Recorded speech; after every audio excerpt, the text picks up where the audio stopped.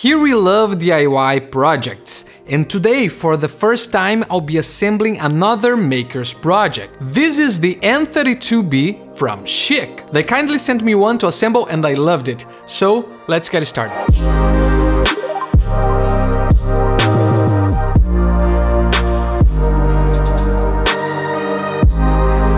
Shik is a company from Israel that started in a really familiar way. Shiko did a controller for him, but then decided to put in the market. His idea was to make a DIY MIDI controller that anyone could assemble easily, but also with super high quality. It has 32 assignable knobs that can be personalized in its web editor, and also it has buttons and a display that you can use to change between MIDI channels and presets. It comes with the PCB, all the components, and an anodized aluminum face plate. And if you want, you can get his walnut enclosure. He didn't send me one though. Because I am planning on making mine. So in this video I'm going to show you how you can assemble the N32B, and if you stay until the end I'm going to give you a special coupon that Shiko sent to the Nerd Musician followers, if you want to get one too. So let's get started.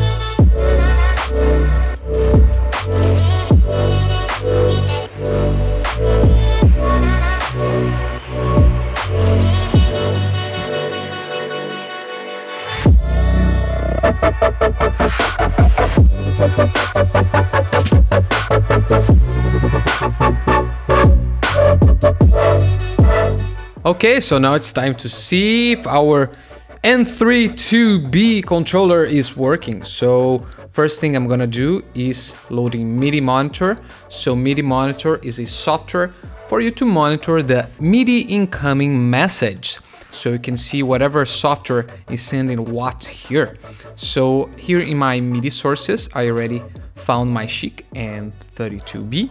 So if I move something, I should see the message. So you can see that it's sending channel 1, and each knob is actually sending 2 MIDI control change at the same time.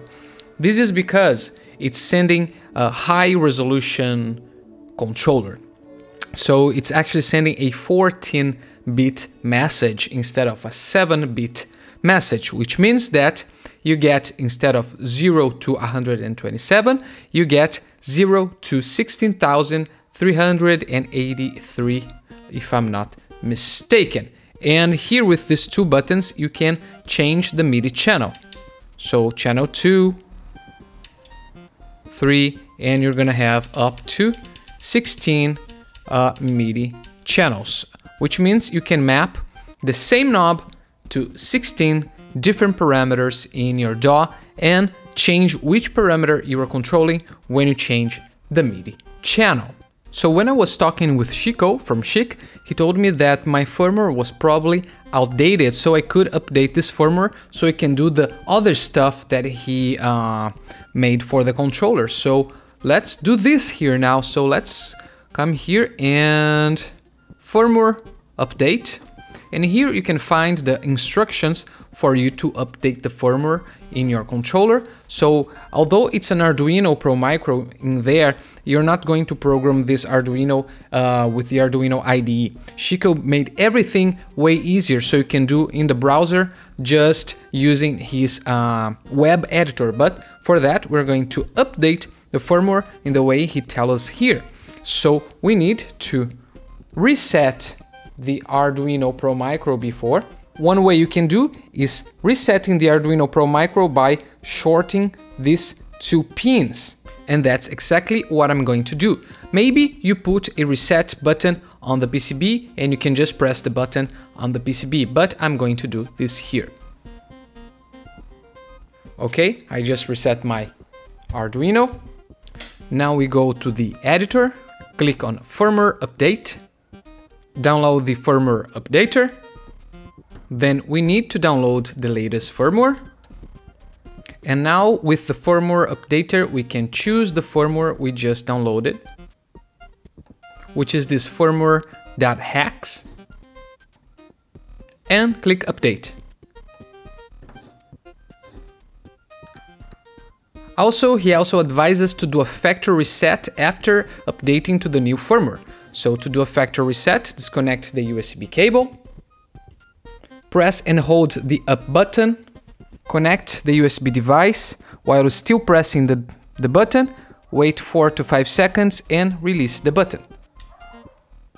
You should see that animation, which we saw, and that's it. We just updated the new firmware. And now let's see if the editor works. Yeah, it's here.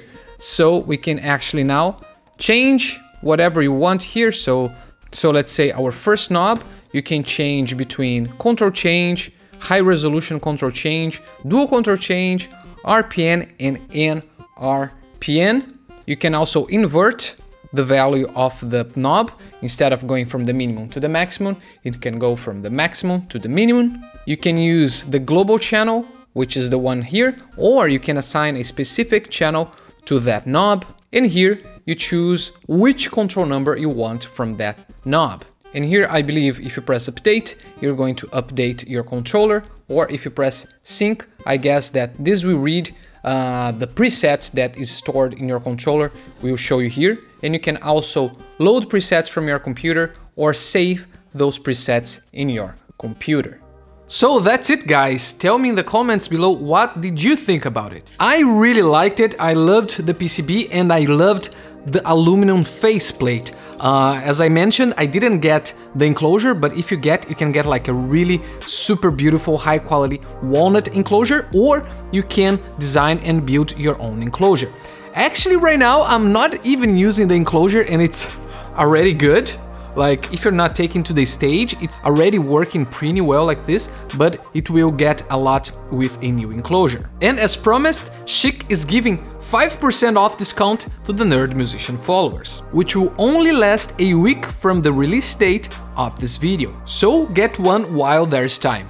Link in the description. But if you are a Nerd Musician student, you can get actually 10% off anytime you want. And speaking of it, Shiko is a veteran coder, so he was halfway through on building his controller. But if you also want to build your controller and have no idea how to start, or you even already started but is having problems and you don't know how to add other things to your controller or even solve problems, please make yourself a favor and check the Nerd Musician Pro course. The only course that teaches from A to Z on how to build MIDI controllers. There I will teach you how to use Arduinos, how you can adapt my code to use buttons, potentiometers, encoders, motorized faders, LEDs, and so much more. And I also have classes on how you can write your own code and understand other people's code. And I also teach how you can design and manufacture your own printed circuit boards. Plus a community with hundreds of other students and me to help you with your doubts. Link in the description too. And my friend, press that subscribe button to help me with the YouTube algorithms. And press like too. So now I'll leave you with a small performance I did with this guy here. Ciao!